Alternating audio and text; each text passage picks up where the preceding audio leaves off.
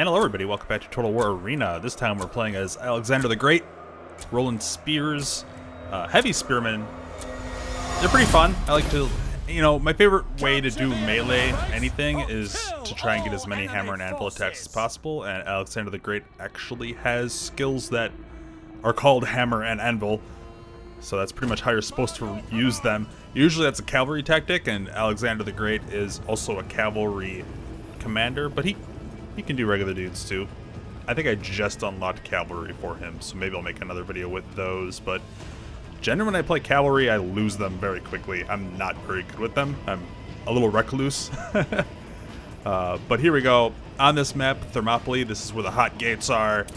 This is probably my favorite map out of all of them. There's only one tower here in the middle, so it's important that you grab it right away. And see, this teammate of mine was, I don't know what kind, I think he has ballista? I don't know how you do that. Like, you can just drop your ballista and then rebuild them somewhere else. I actually haven't figured out how to do that. Maybe that's like an item you can buy or something, but I don't know, whatever.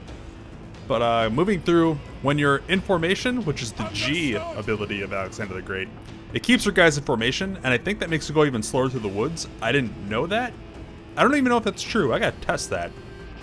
But I was just thinking about it. Like, maybe if I broke formation, I could get through the woods a little faster, but woods will slow you down either way. But my whole idea is just get through this middle section.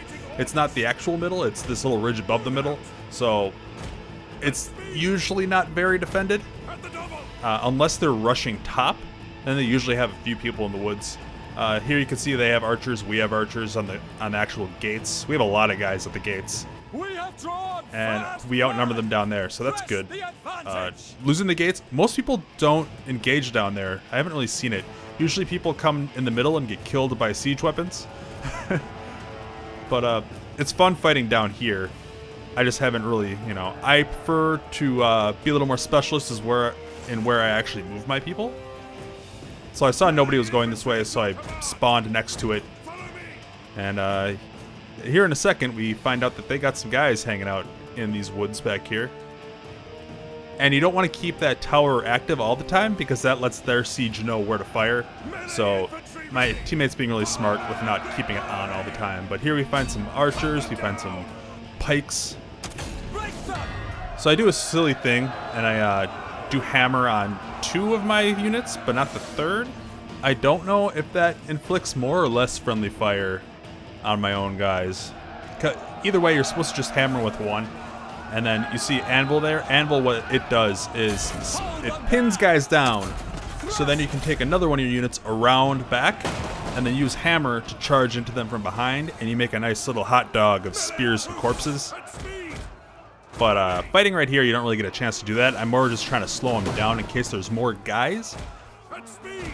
And my ally's firing into me, so I started actually moving back a little bit. I can hear, not looking at it, but see, you can see right there, we're actually getting some siege up here, but they can't see that far, like, at all. So he's just manually aiming and guessing where he is. And I noticed that they start backing off, so I just turn around and take out the rest of them.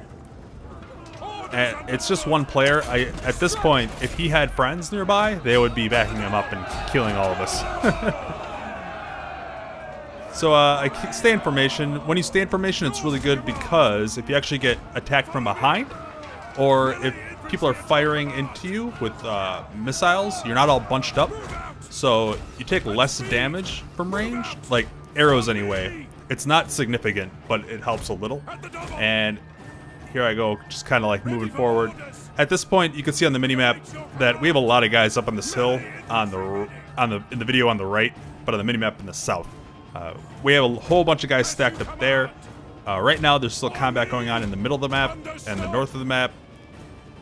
All hell's breaking loose. So I see that the enemy has guys pretty much everywhere, but not here. So I'm thinking one of 2 things is going to happen.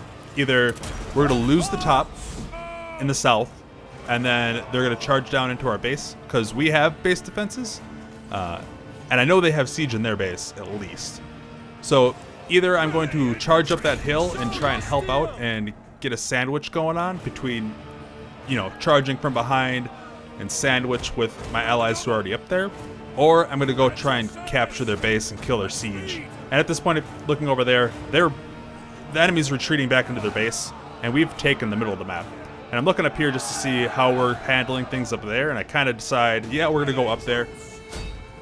And let's find out how many more guys are up there, because there's so many woods up here, you can hide so many dudes.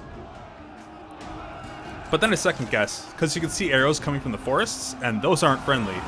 And then I see we're kind of outnumbered, so I decide, well, we have guys in the middle coming up towards their base, and they're going to need backup because they're outnumbered, because our enemy has a whole players with the spears, a whole players with the bows, and siege weapons back there. So I decide, no, we're just going to come back and try and help out over here, maybe get a quick cap, because even at this moment, though, we're winning. We have 300 more men.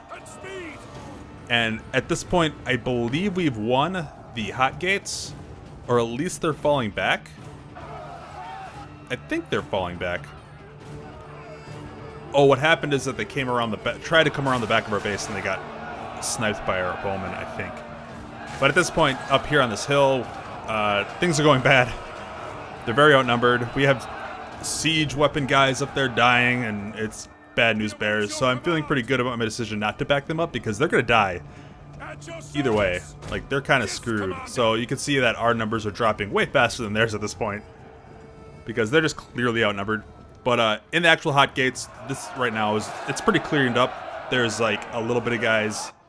See some siege guys running, and some swordsmen, but that's pretty much all taken care of. So right now, we're capturing the enemy base. We just got to grab their base, really. We have okay defenses, and I think we have guys who are at the hot gates who are going to fall back to our base if they actually take the top. At least that's what I was hoping they were going to do. And here's a great example of a hammer and anvil. I have my smaller, tattered forces going after these archers at the moment, but then my main commander force is going to come here and hammer on this anvil. And see how all their guys are pinned together. And we're going to try and just pancake them. I think I just give up and just move my guys into their base to try and get their archers into the base. And here we go. Hammer away. You do inflict some friendly fire on your allies when you do that, but it's not bad.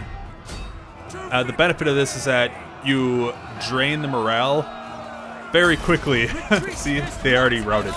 You drain the enemy's morale really, really quickly, but they can't run anywhere. So they're not fighting back, and you're just killing them. It's the best tactic in Total War, really. It's what you want to do all the time if you can do it, but it's kind of hard. So at this point, numbers are even pretty much on both sides. We both have about 1,000 men, but we are capturing their base. And they've taken the top, if you can see, the south of the mini-map. All of our guys are pretty much dead. And you can... I don't think I knew this at the time, but I just assumed that they're going to come back to their base, because we're capturing, so they have to send men back to like, stop the capture. And we don't have as many forces as they do up on that hill, so it's smart for them to come back rather than push forward, because once you're on top of that hill, you're halfway across the map from that route. This map has like the 3 main routes. It has the hot gates to the north, the middle, and then the south hills. And then in those routes, they have these like divergences, which makes it a really interesting map, especially if you're running siege, because even if you have vision and are sieging one path, the enemy, or you, if you're being sieged, you have another route to get through where they may or may not have vision.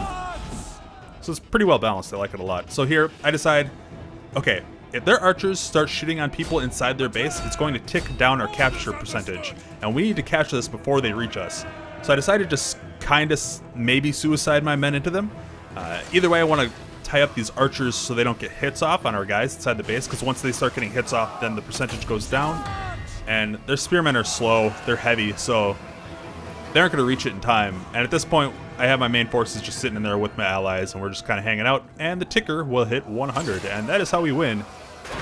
And yeah, it was a pretty good match, a lot of fun. This gave me enough XP to actually get pikemen, which is kind of crazier. I did one match with them and I killed all my own men. I'm not going to upload that, but I'll explain how that happened in that video when I do a pikeman video. But thank you very much for watching, and I will see you next time.